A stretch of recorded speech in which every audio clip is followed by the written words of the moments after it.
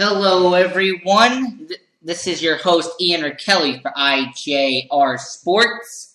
Today, we are doing the IJR Sports Show, and more importantly, I am doing my 2017 NFL mock draft. Okay?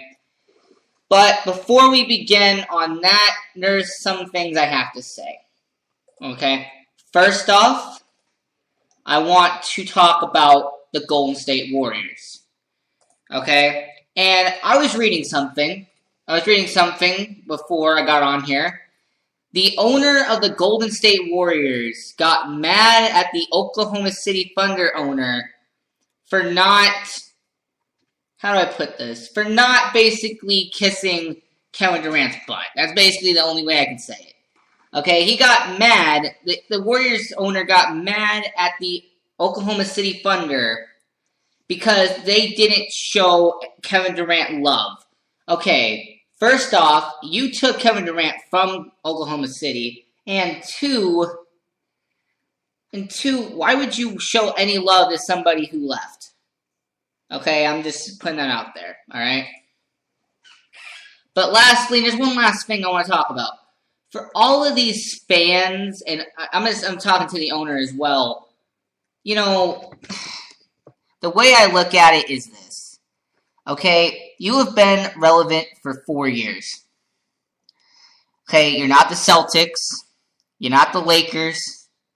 Okay, you're not a team that has been around and has been relevant for 30, 40, 50 years. Okay, you're not the... Okay, to me, what the Golden State Warriors are, they are one of those teams that, you know, is relevant for a couple of years. They win a championship, and then they disappear.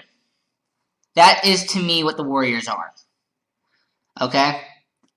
I'll say it, kind of like the Seahawks. How, they've been relevant for the past couple of years, but when their players start leaving, and they will, then they're going to disappear, and they're not going to be relevant for the next 30 years. It happens. It happens in sports. Unless you're the Yankees or the Red Sox, okay, unless you are the Lakers or the Celtics, unless you're the Patriots or you're the Steelers, you're not going to be relevant for much long, okay? That's the thing about the Warriors. Like I said, they've been relevant for the past four years. At some point, the Warriors are going to start losing. Or they're not going to be playing at the level that people want them to. And when that happens, a lot of people are going to turn on them. Okay? I've seen it happen with so many teams. So basically, the whole point, and to recap what I'm saying, I mean, the Warriors owner, he keeps talking about how, we are great and all that. All I'm saying is that you've been relevant for 4 years. You won a championship that, I'll be honest, if Kyrie and Love were playing, you wouldn't have won. And when you do not play up to the level that you're supposed to, people are going to turn on you. Because I've seen it with so many teams. Okay? I just wanted to talk about that. I just wanted to, let that, I just wanted to talk about that. I just wanted to, give my thoughts about that. Because I've been really wanting to talk about the Warriors and, the fan base. I really have. But now, one last thing before we get into my mock draft, which will be great. I want to talk about LeBron. Okay? LeBron, he sat against the Clippers. I will say this. Did Michael Jordan sit? Did John Stockton sit? Did Karl Malone sit? Great producer Mike. Okay, yeah, you're shaking your head no. Hey, what about Kobe Bryant when he was healthy? When he was in his prime? Did he sit? To me, it seems like the old 80s, 90s, and even early 2000s guys, when they were in their prime, they had that will, they had that passion to play every single game. Okay, Michael Jordan, he played 82 games 9 times. LeBron, he hasn't even done 82 games, not even once. Okay? To me, him sitting out, and so is Kyrie, maybe last night or 2 days before, against the Clippers, all I'm going to say is that, to me, it shows a lot about LeBron. And it shows about his character. Okay? And I'm not a person who normally bashes people, but, you're in your prime. LeBron, you are right now in your prime. You're the one who's supposed to be winning championships and all that, but you're sitting so many games out. And like I said, he has never played 82 games. He has never played 82 games. He's never played a full season. Michael Jordan had 9. Just keep that in mind. Okay? So now let me get into my NFL mock draft, the reason why most people are here. Okay? First pick, the Cleveland Browns. I had them selecting defensive end Myles Garrett from Texas A&M. Okay, I know the Browns' biggest need is a quarterback, but Myles Garrett is the best player in the draft, and I would be stunned if he was not chosen number 1 overall by the Cleveland Browns. I would be shocked. Pick number 2, San Francisco 49ers. I have them choosing Solomon Thomas from Stanford. Okay, quarterback is their biggest need, but there is no quarterback that is worth a top 2 pick, and they cannot ignore Solomon Thomas, who is one of the best defensive players in this draft. It will help out their D-line with Eric Armstead and DeForest Buckner. Next, we have the Chicago Bears pick at number 3. Okay?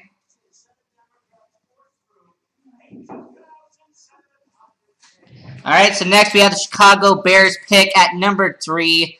I will have my producer, Mike, announce who the Bears are going to take at pick number 3. Chicago Bears pick Jamal Adams from LSU. Yeah, he has them choosing safety Jamal Adams from LSU. Thank you, producer Mike.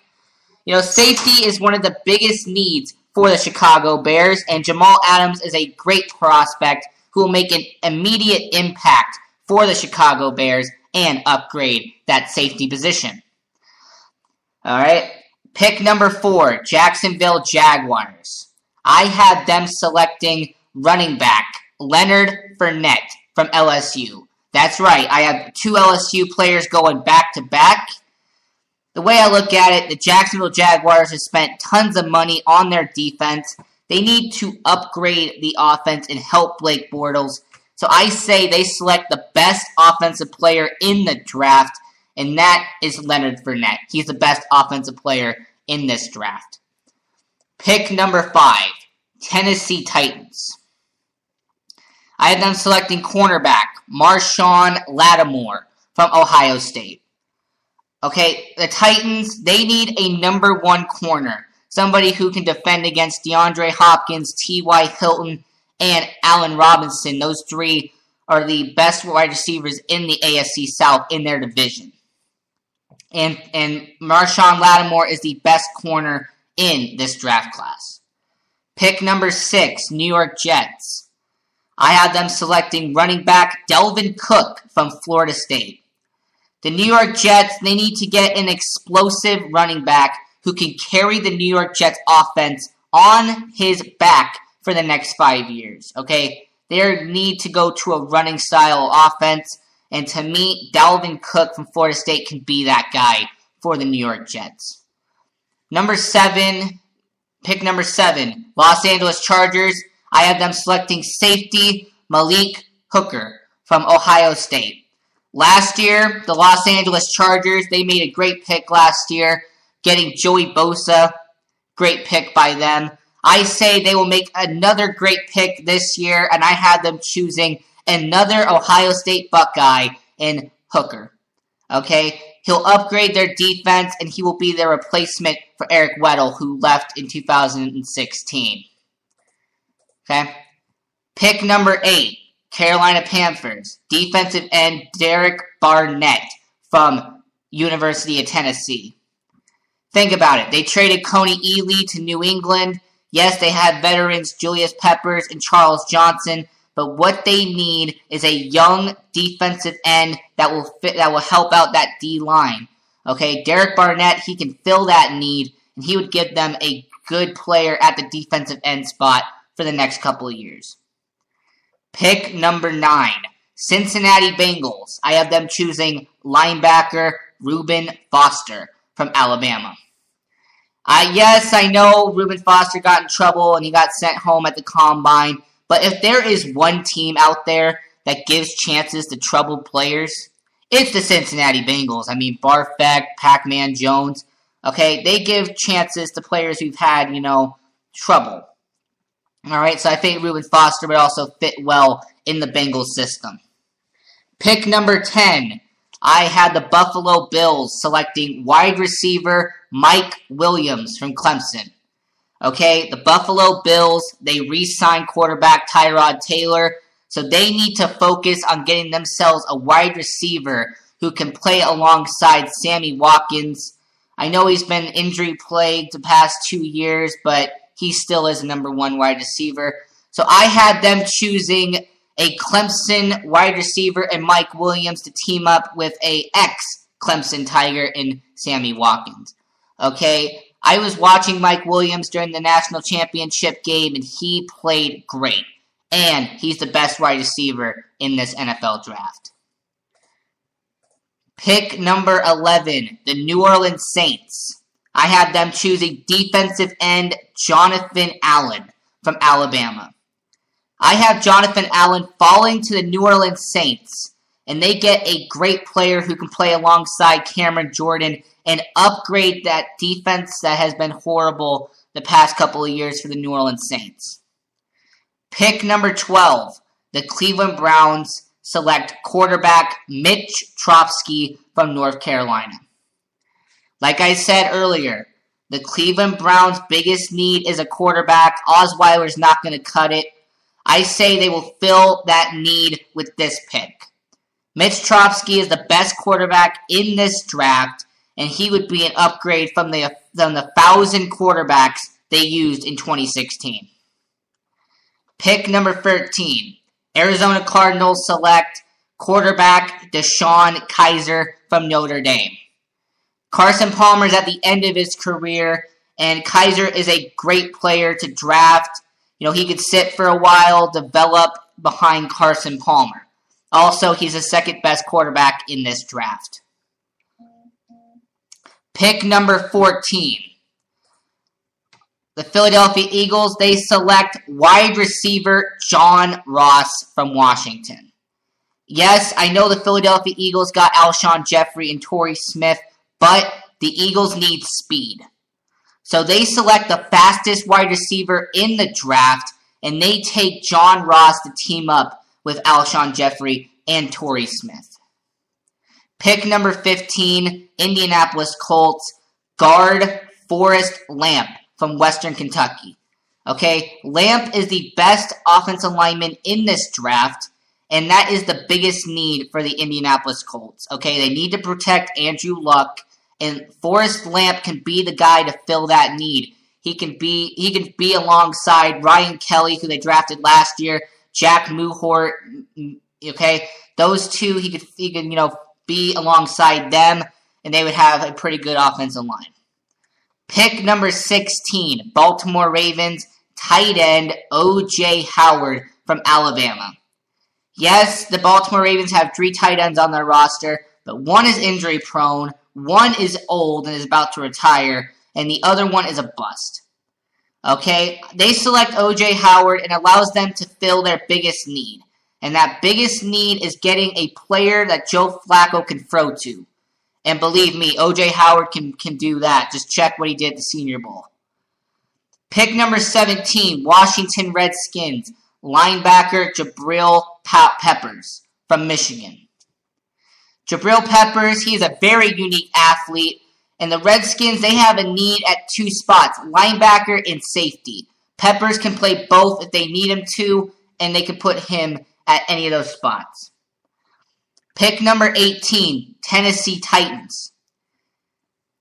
Wide receiver Corey Davis from Western Michigan. I had the Tennessee Titans draft their biggest need with that pick they had at number 5, but now at number 18, they fixed their second biggest need, and that is to get a number 1 wide receiver. Corey Davis, he has the talent, he has the skill to become the number 1 guy in Tennessee. Number 19, Tampa Bay Buccaneers, they select tight end Taco Charlton from Michigan. That's right, 3 Michigan players in a row. Charlton, he is the best player available at this point, and he will finally be selected at Tampa Bay at this pick. And also, come on, they can make taco t-shirts. That's like the easiest promotion that Tampa Bay could ever do. Taco t-shirts.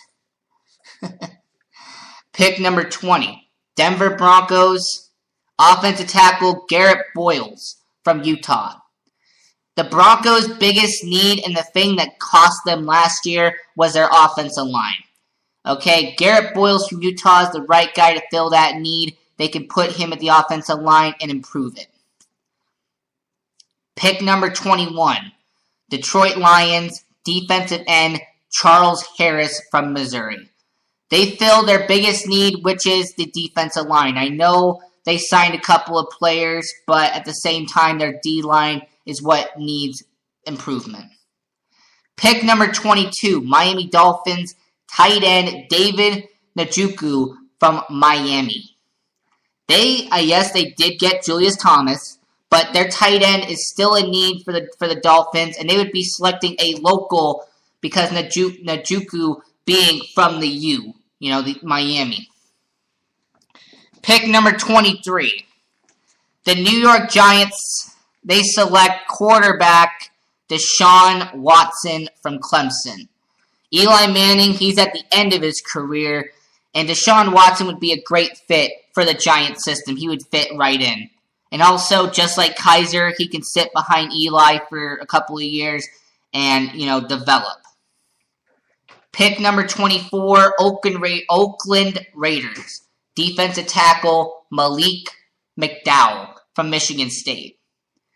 The Oakland Raiders' biggest need is to fix the defense, okay? They gave up a lot of points in 2016, so I say they select the best defensive player on the board, which is Malik McDowell from Michigan State. Pick number 25. The Houston Texans select offensive tackle Cam Robinson from Alabama.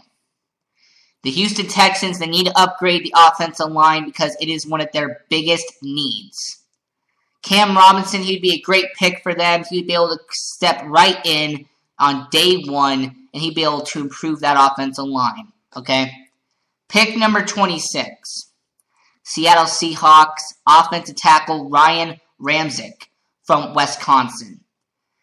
Everyone who's a Seahawks fan knows their biggest need is the offensive line. Ramczyk is the best offensive lineman still on the board, and he would definitely fill the need that the Seahawks need. Pick number 27. Kansas City Chiefs select quarterback Pat Mahomes from Texas Tech. Okay, let's face it, Kansas City fans. Alex Smith is getting older, and they need to draft their future quarterback now. Okay, Mahomes has the talent to take over for Kansas City in a couple of years down the line when they move on from Alex Smith. Okay, to me, the Chiefs are preparing for the future, and their future would be Pat Mahomes. Pick number 28, the Dallas Cowboys select tight end Evan Ingram from Mississippi. Jason Witten, he has been a great player for the Dallas Cowboys, but he is at the end of his career, and the Cowboys need a tight end who will help out Prescott and Ezekiel Elliott on offense. Ingram can do that. Pick number 29, the Green Bay Packers select linebacker Zach Cunningham from Vanderbilt. The Green Bay Packers, they need a young pass rusher, and Zach Cunningham would be able to fill that need. Pick number 30, the Pittsburgh Steelers select linebacker Tarkist McKinney from UCLA. James Harrison, he has been great for the Steelers, no doubt, but he is, getting a lot older. He is at the end of his career, Bud Dupree, he is a great young guy, so they need to get another linebacker to be the opposite of him. And McKinley is a great pick for the Pittsburgh Steelers. Pick number 31, the Atlanta Falcons select defensive end Jordan Willis from Kansas State. Even though they got Poe, they still need a pass rusher. And Jordan Willis is someone who hasn't gotten a lot of attention, but he will be a great pick for the Atlanta Falcons. And the last pick in the first round, and the last pick in this mock draft, pick number 32, the New Orleans Saints select cornerback Marlon Humphrey from Alabama. Yes, I know the Saints are in talks about getting Malcolm Butler from New England, but I have the Saints picking a corner. And there is no better corner in this draft to get than Marlon Humphrey. Okay? He should be a top 15 pick. But in this draft, I have him falling right into the New Orleans Saints' lap. And he will be the steal of this draft. If he gets to the Saints at 32. He would be the steal. And think about it. The Saints in this draft alone, they get Jonathan Allen and Marlon Humphrey. That is a great draft for the city of New Orleans. Great draft for the Saints. And I think that it is great draft for that team. Okay, that is my NFL mock draft. You know, just let me know what you think. Give me your feedback. Am I correct? Am I incorrect? Let me know. You can tweet me at IJR Sports, or you can call into the show by typing in the number 702-518-0970. Once again, if you want to call into the show and talk about the NFL mock draft and talk about, my pick, 702-518-0970. Okay? Because to me, I think that my mock draft is pretty good. Okay? I looked at everyone's needs. I tried to do this draft based off of every team's needs. Okay? Yes, there's a couple of them that are the best available, but mainly they are the best. They're the best available. They're not the best available. They're based on their needs. All right? So that was my NFL mock draft. Thank you for tuning into that. And all I'm going to say is that just let me know. Do you agree or do you disagree? And I believe that is it. That is it for the IJR Sports Show. But before I get off, I want to say thank you to everyone who has been supporting the IJR Sports Show. Say thanks to everyone who's been supporting my goal of becoming a sports journalist. And I also want to say thanks to my producers over here, producers Mike and producer Lorraine. Thank you for helping out. I really do appreciate it. So yeah, this is it for IJR Sports. I am your host, Ian Rachiele. I do shows Monday through Friday at 8 p.m. Eastern here on Spreaker.com.